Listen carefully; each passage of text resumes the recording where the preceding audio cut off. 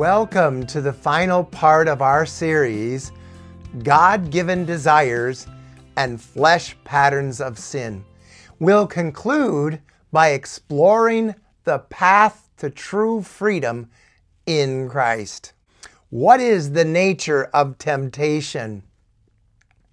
Well, many translations of James chapter 1 and 14 suggest, and I'm quoting now, we are tempted when we are enticed by our own desires, end of quote. But a more careful reading shows that temptation comes from Satan, who baits us using our flesh patterns. I've paraphrased James chapter 1 and verses 13 through 15, and I want you to carefully listen to this commentary of what I believe that James is actually conveying. When you are tempted, do not say, God is tempting me, for God does not tempt anyone to display a character contrary to himself. But every person is tempted when he is lured and baited by Satan.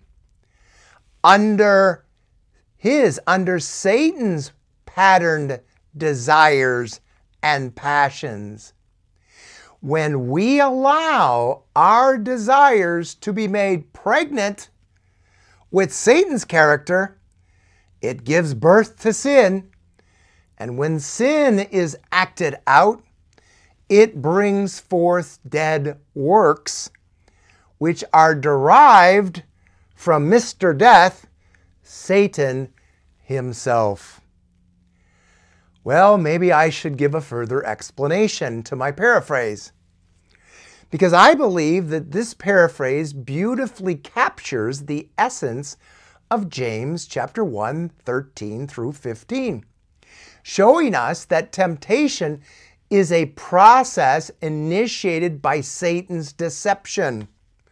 Temptation is not something God sends our way. It's Satan baiting us with our own flesh patterns, seeking to lure us into fulfilling desires, God-given desires, which we've been talking about, in sinful ways. And when we allow our desires, these God-given desires, to be aligned with Satan's character, the result is sin, and ultimately the consequence of death, because all sin is Satan's character, and the wages of sin is death. Let me illustrate it like this.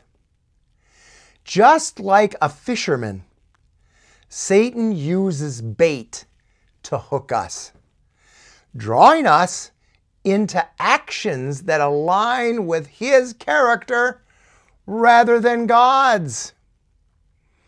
Now, it's important that we begin to understand Satan's strategy.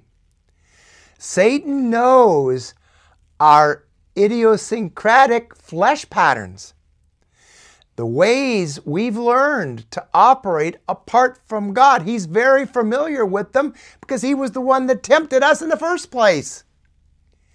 And he continues to tempt us to fulfill our God-given desires in sinful ways. Imagine that. He is the devil. He is the tempter. Let me illustrate it like this.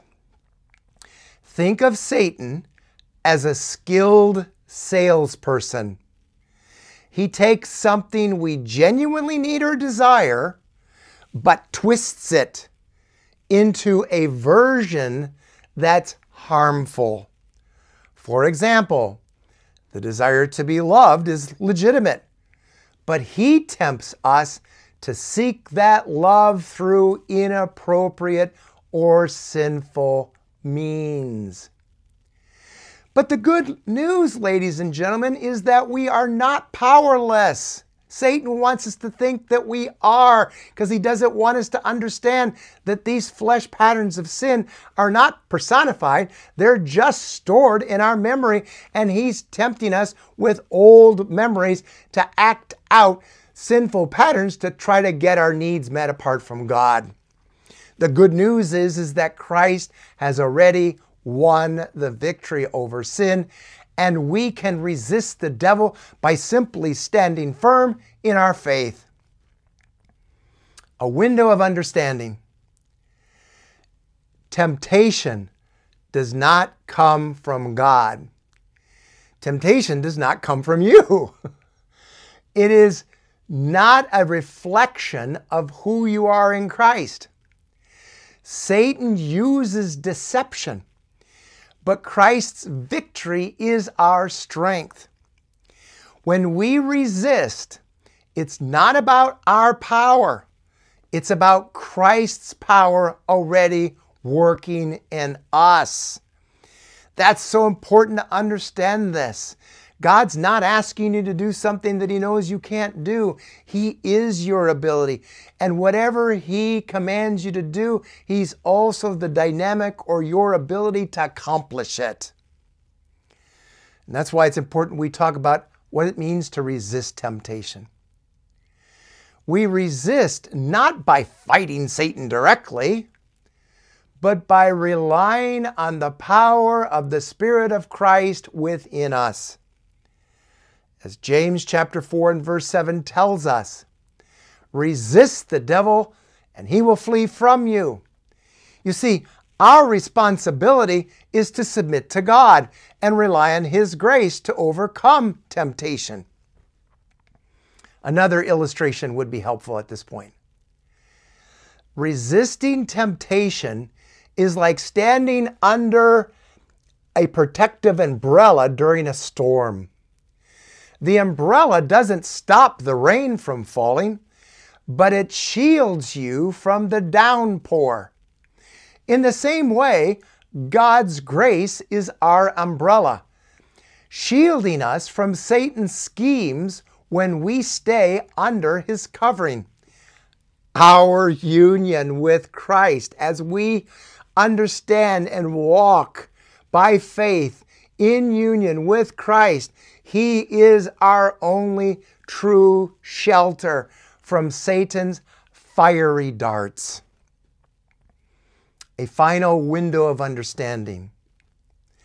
Resisting temptation is not about struggling harder. It's about standing firm in the victory of Christ. We are not called to fight Satan directly, as I already mentioned. That's God's battle. Our job, if you want to call it that, is to surrender and allow Christ's victory to flow through us. In conclusion, living in freedom from flesh patterns.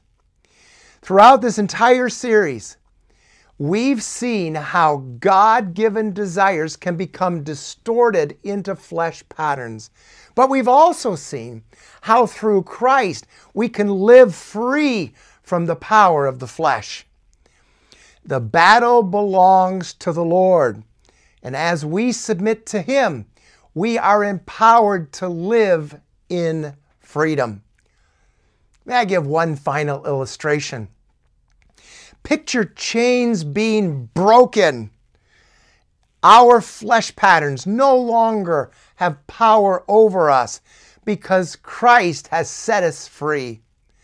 As the chains fall away, we can move freely, no longer bound by the flesh. May I give you one final call to action as we conclude this series. Take time to reflect on the teachings that we've covered in this 4-part broadcast. Where are you relying on your own strength to overcome the flesh? And it's really important that I remind you there's no condemnation as God reveals where you're struggling or walking after the flesh.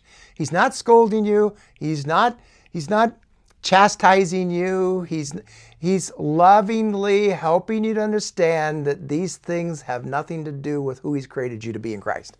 So you have the freedom to allow Him to reveal where you're struggling with the flesh. Where do you need to submit more fully to the Spirit of Christ? As the Lord shows you that, simply participate with Him. Invite the Holy Spirit to not only reveal these areas where you can walk in greater freedom, but to begin to embrace that as you rely on Christ's power instead of relying on your own self-sufficiency, that you begin to experience the Christ life. You begin to experience the outlived life of Jesus. Remember, godliness is not achieved by your ability to imitate God. In the same way, iniquity or sin is not the product of your ability to imitate the devil. It's about which power is at work within you, God or Satan's. Now, if you're a Christian, Christ's at work in you, but are you willing and participating, allowing Him to express Himself? You see, godliness is solely the result of God's activity as He produces His character in you.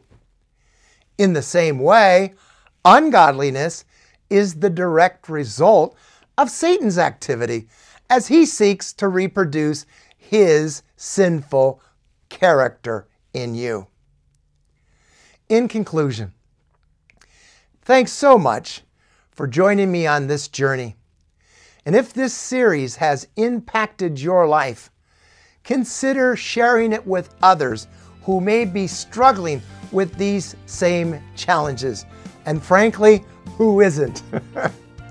And remember, life as God intended is a life lived by the Holy Spirit, the Spirit of Christ, not by the flesh.